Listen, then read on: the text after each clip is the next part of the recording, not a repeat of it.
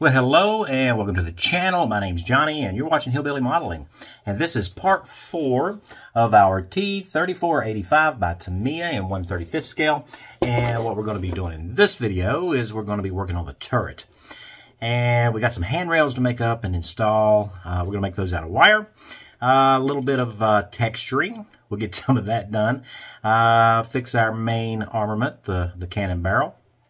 And we're going to do tow cables as well. So let's just go ahead and get to it. So a quick look here at our instructions. Now we are on step 4. And what we're going to be doing is we're going to assemble our gun tube here. And we're not going to put the turret together yet, because we still have to do some work on the inside of the turret to get it ready for assembly. Now, as you can see here, our gun tube is 3 pieces. So we have our muzzle end right there, and then we have the 2 pieces for our actual gun tube. And this is the reason why a lot of people like to go ahead and buy a metal gun tube, so they don't have to mess with this. But since we haven't done that, what we need to do is line it up. And I'm going to start at the muzzle end because I need that to be a nice straight area there for the muzzle end of the barrel to actually glue to. So I'm using this clothespin here. It's a wooden clothespin, and I just put it over top of the seam where the 2 are joined, and that'll help align the pieces, and then we'll also clamp the pieces together. And we're just doing the end of it for now. As you can see here, we're all ready to go. A little bit of Tamiya extra thin, and that will wick down that seam. So we need to take our time when it comes to gluing up our gun tube here. As you can see here, the parts are slightly bowed away from one another. So we're going to want to make sure that we keep them nice and even. That way once the gun tube is glued up, it doesn't, it doesn't have a curve to it, because what good is a main gun tube that shoots around corners? We actually need it to shoot straight for us. And again, we're just going to line up the seams here, as you can see, and we will place 2 clothespins on it, just to make sure that everything is aligned correctly. So take your time when you're doing this, because you really want those seams to be as spot on as possible. And so we're tacking this into place with a little bit of Tamiya extra thin. And once that has set up for us, and it doesn't take very long, we can check and make sure that we are straight. Now you can see I left those sprue gates on it. It's just easier for me anyway, to take and get rid of those after we've already glued up the barrel. That way we don't have any cutting little divots out of the seam. And now we can just concentrate here on the center. Same thing. Just making sure that we're all lined up, and we'll just run the Tamiya extra thin down that seam, and we'll set this aside and let it glue, or let it dry, I should say. Next up, we have our muzzle end. So there's a large hole and a smaller hole. Now the small hole is going to go onto that little locator pin, just like that, on the end of the barrel. And again, we're going to just apply our glue here, and we'll take and put the part into place, and we're just going to give it a little twist there. That'll kind of cause the polystyrene to give us a little bit of that plastic welding. And it's really important that we make sure that this part is straight and flush with the rest of the gun tube, because it's all supposed to be one piece, and once we get this sanded down and painted, you shouldn't see any of these seams. So now, with our barrel assembled, we can go ahead and take care of these sprue gates that are on there. I'm just going to trim these off with our flush cut sprue cutters. And once we have that done, we can just trim down those little corners that are there. Just don't overdo it, because we don't want to have to come back and fill that. It's just better to go ahead and sand it off. So I'm just using one of these flexible sanding sticks here. It allows me to actually conform a little bit, you know, kind of bend around that round part a little bit without having to worry about sanding a flat spot on it. So we're going to blend that muzzle in, and then we're just going to use some sandpaper here, real fine sandpaper. It's about a 600 grit, and just sand the entire barrel down, and hopefully if we did everything right, that should be minimal, and I don't think we're going to need any filler or any Mr. Surfacer to take care of those seams. So that looks pretty good. All right.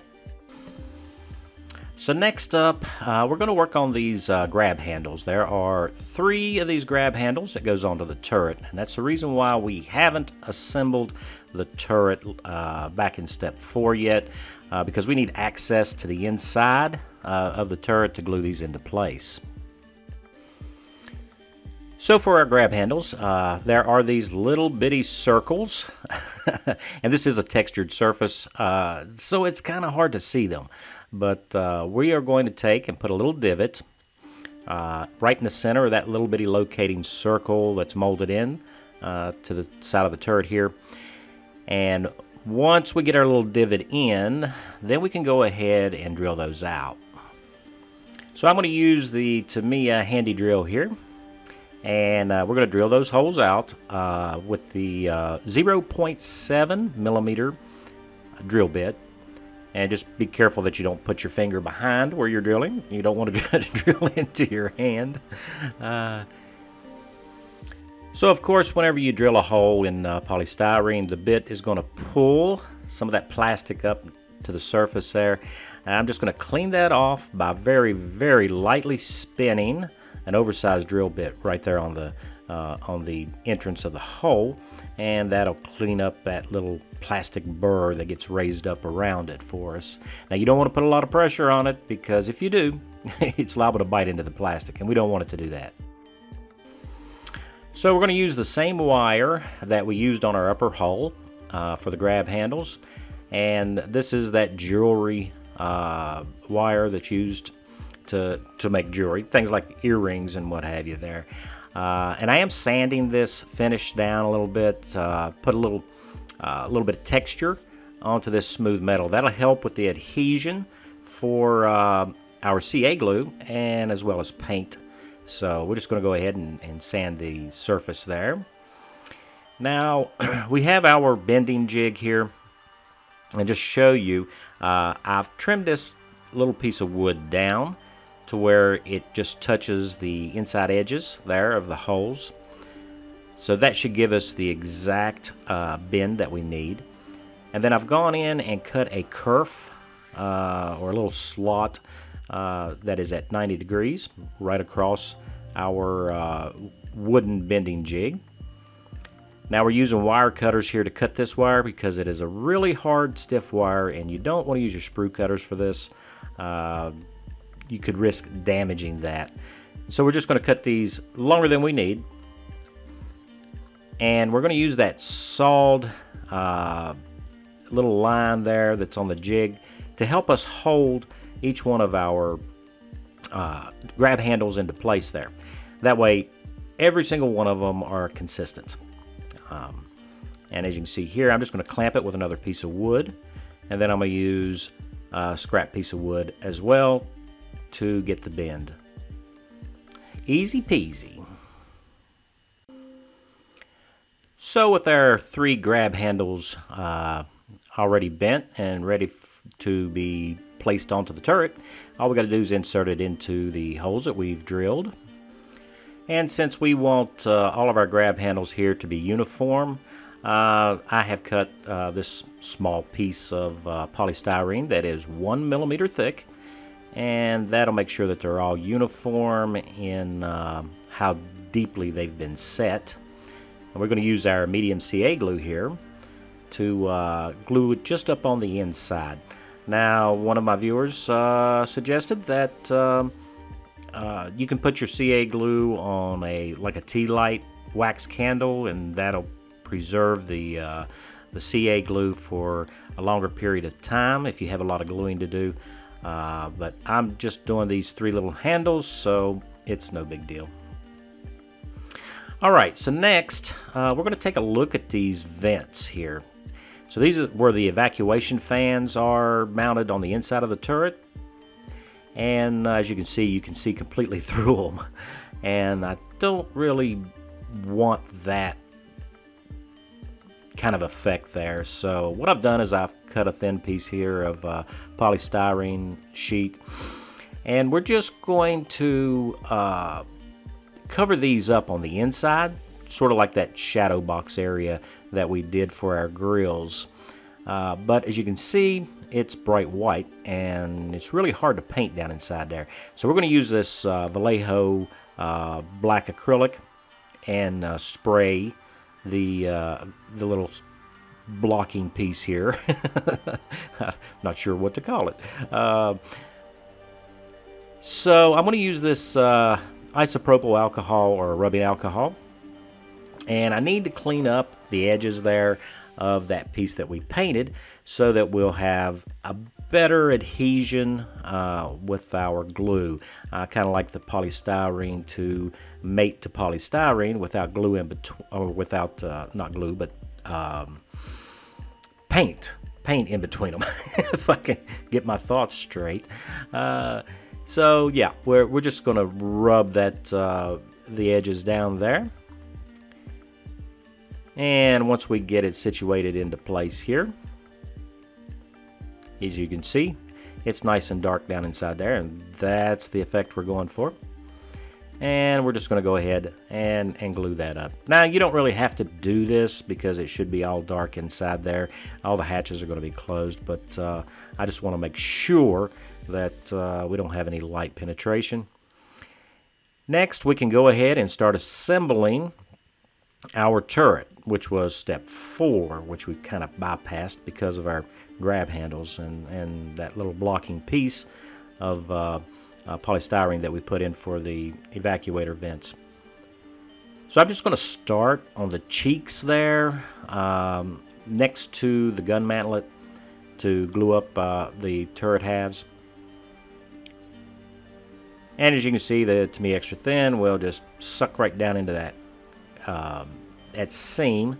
Now this turret fits very well, so we don't have to worry about anything here. We're just going to do the left and right of the mantlet, and then we'll go ahead and just glue the rest of the turret, making sure that we're lined up. So now we can go on here with step 5. We can work on the commander's cupola here and the hatches, and also we have some lifting hooks.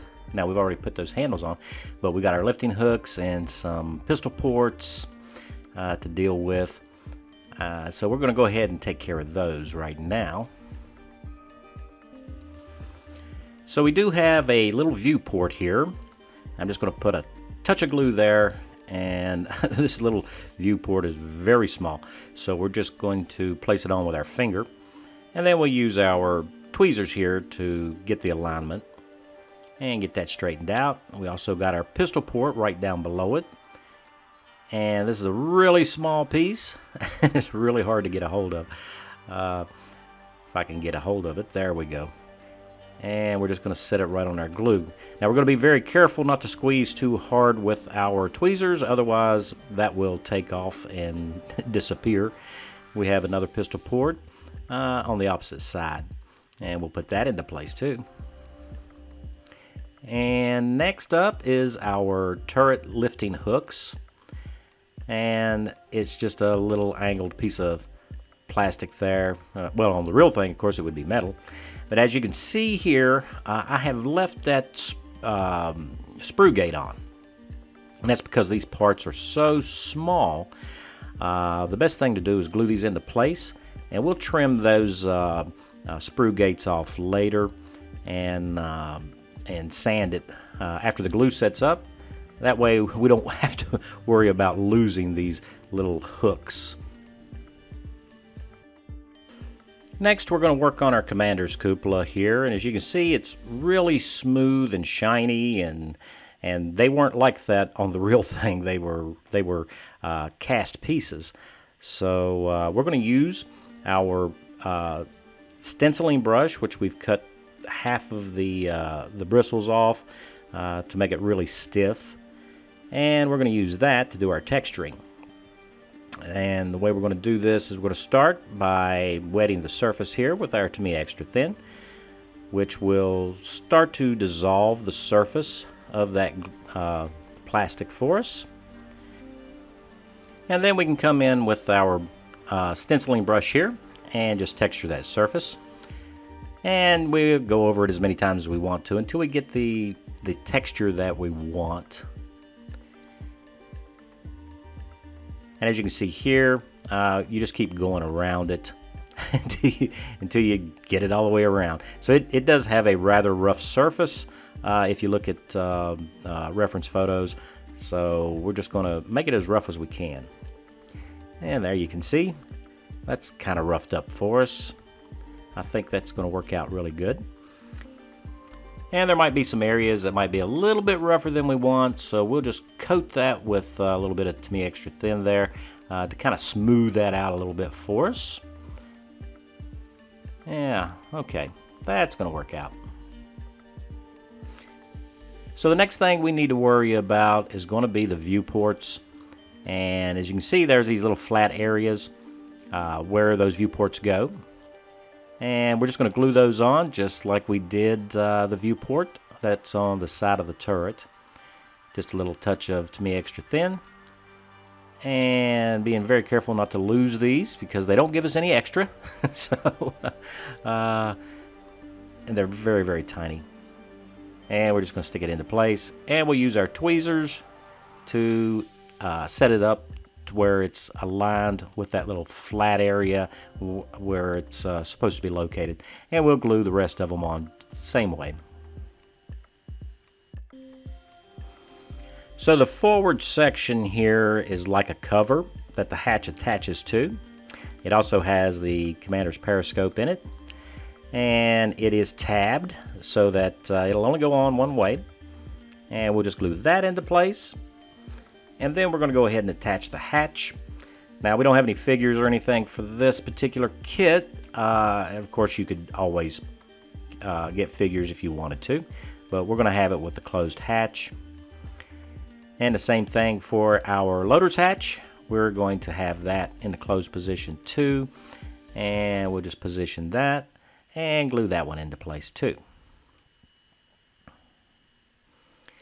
Now it's time to put the commander cupola in place, and it is notched, so it only goes one way. And we'll just glue that piece in as well. And I don't think this was a rotating cupola. I don't really know, but anyway, it looks pretty good. I kind of like that. Alright, so now it's time to clean up these lifting hooks. So we're going to trim off that sprue gate. And we're just going to carefully buff that down with a sanding stick and get rid of the little connection point there for the sprue gate and smooth those out.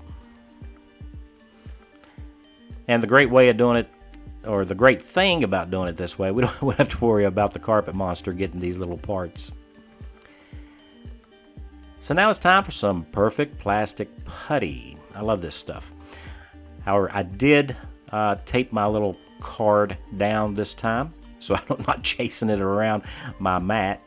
And we're going to use our perfect plastic putty, which is a water-based putty. And we're just going to put it in around our grab handles here.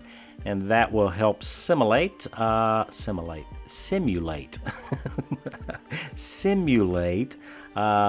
these handles are actually welded to our turret. So we just want to place that putty right around that area where the handle comes out from the turret. So I let the putty dry completely before we go to the next step because I just want to use this toothpick as a sculpting tool and we're just going to wet the surface. That way the plastic putty underneath is still dry, and we're just going to be sculpting the surface of that plastic putty. And we're just going to remove whatever we don't like there. So the round profile of our toothpick, if I can figure it out, yeah, the toothpick is going to help us to get that little curve there with the putty.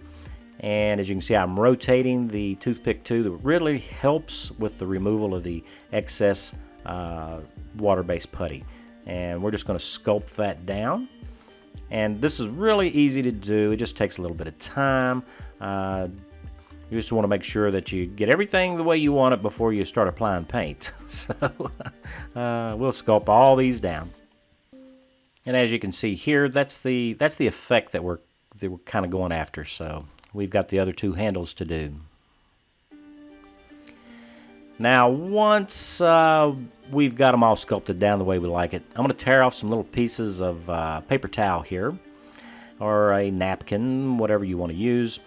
And I'm going to use this kind of as a mop because there is a little bit of residue from where we've been sculpting on the side of the turret there.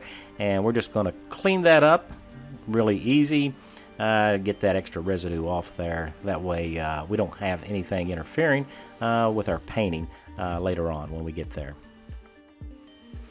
So now we're going to turn our attention here to that seam where the upper part of the turret meets the lower portion. And that there is a seam there from the casting on the original tank. However, it's just too straight. And so we're going to do some texturing here as well. We're going to kind of try to blend that seam so that it's not so uniform. And we're going to use that same brush that we used before on our cupola. And this is the same method that we used before. I just put the Tamiya extra thin right on the seam. And we're going to use the same technique here. Start stippling that out. I'm trying to blend this edge as best I can to where it's a real rough edge and it's not so uniform because they weren't uniform at all. It was a really rough casting seam.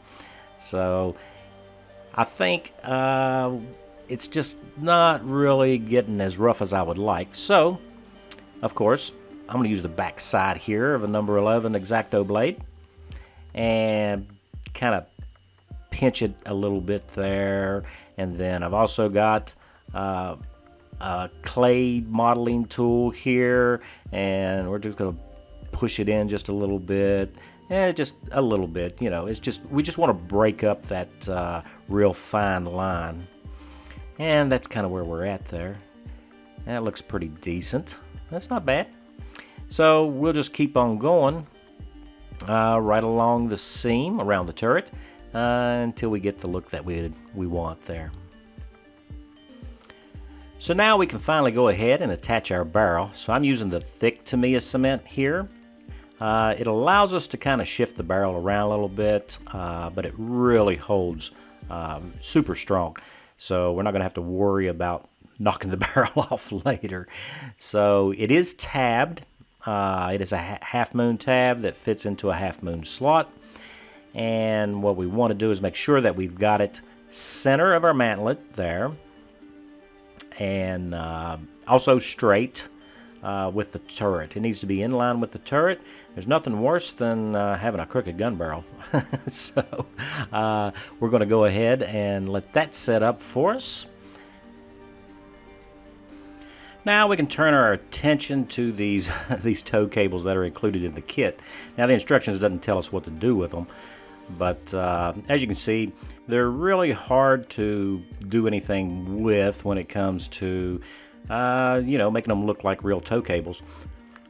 So I've decided we're going to replace the cable portion, and we're going to be using this wire, and these are the strands. I've got 5 strands here. of copper wire that I have stripped out of the insulation, and this is from 18 gauge automotive wire, and I think there's 10 or 12 strands in there, so you will have to separate the 5 strands out of that bundle. So what we're going to do is we're going to take our 5 strands here, and I'm just going to clamp it in my vise. Now you could use a strong spring clamp and clamp it to your table or something else.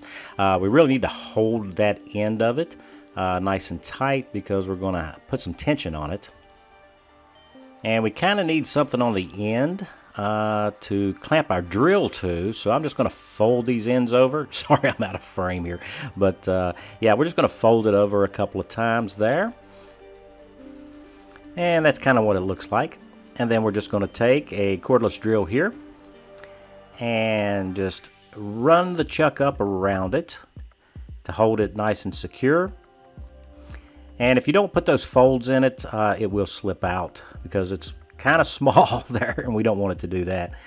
And then we're just going to very carefully here spin our wire to give it that twist that we need. We want our twist to be in scale, so by doing it this way we can modulate how tight and how uniform our cable is going to appear.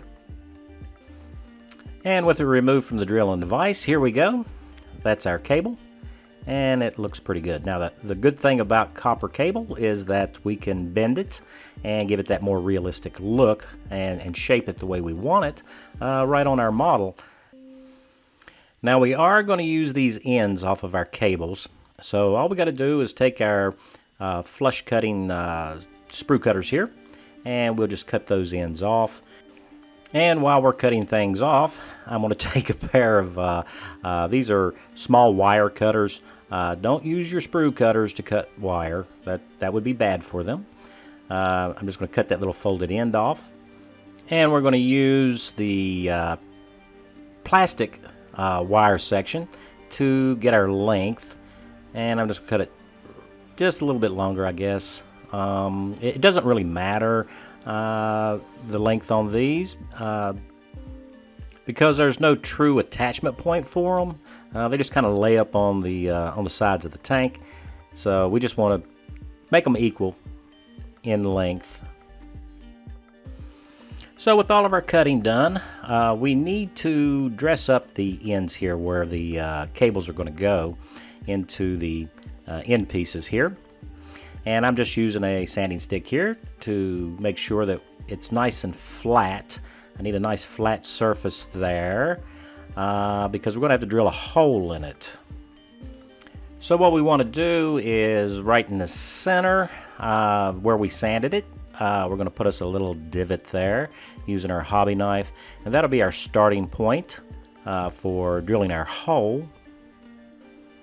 And the next thing we need to do is to size up which bit we're going to use with our cable here. We want that hole large enough that we can get the end of the cable to go into it. That'll give much more purchase area for our cable to be glued on to the ends.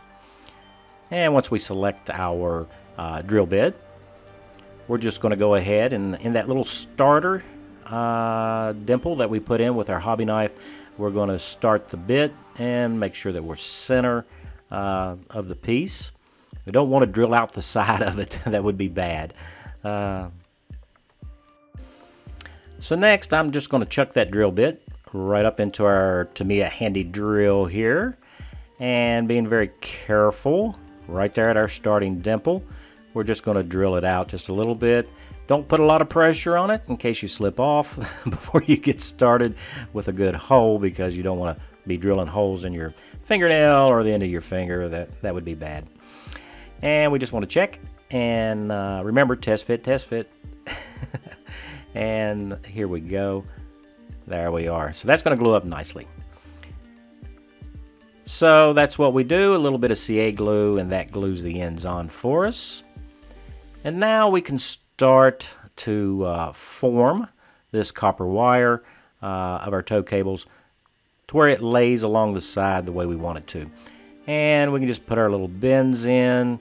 wherever we want, and maybe even give it a little bit of a wavy look too. That way they look a lot more realistic. So this completes our construction phase of our T34-85. We've got our turret on and our tow cables in place. Now the tow cables are not glued in place yet. We're going to leave them free from the model for painting, and also these external fuel cans or fuel tanks, we're going to leave those are not glued on either. It'll just be easier to paint. Alright, that will wrap up part 4 in this series. Special thanks to all my subscribers. It's because of you guys that I keep making these videos. And if you're new to the channel and you're not a subscriber, I hope that maybe today I earned that subscription. If you liked the video, I'd appreciate it if you give me a like too. Next part 5, will be painting, and you're not going to want to miss that. So don't forget to hit that notification bell. So until next time, guys, stay safe, and I'll see you in the next one.